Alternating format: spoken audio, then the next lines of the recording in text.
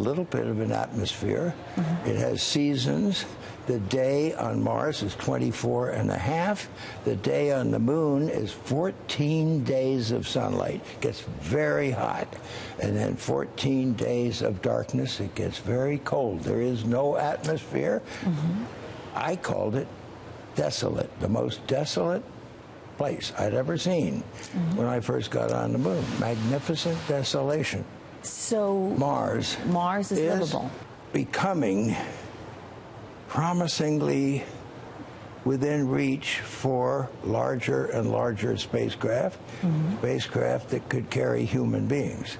Bringing people back from Mars is very difficult. The first people that land on the surface are the most difficult ones to bring back.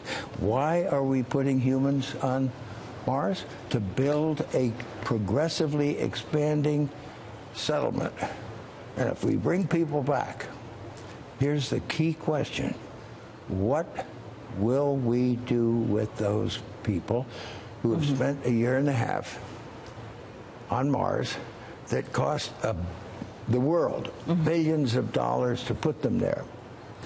Okay? Yeah. They were useful while they were there, and we bring them back. Now, how useful are they to help defray the enormous cost that the world and the United States put into getting them there? Now, I know people say, oh, it's a suicide mission. It is not a suicide mission.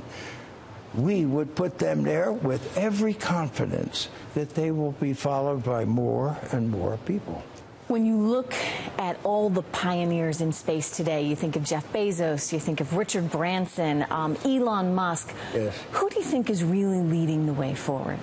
I think SpaceX, probably because of Elon coming from South Africa, having the competitive spirit to make a good bit of money in PayPal, and then put that into his dreams. Elon would like to get involved in selling launches to the Air Force, but he's being opposed some. He almost went broke. He had 3 failures. And one more, in his words, would have taken him out of the business of rocket launches. He sort of succeeded on that one, pretty much.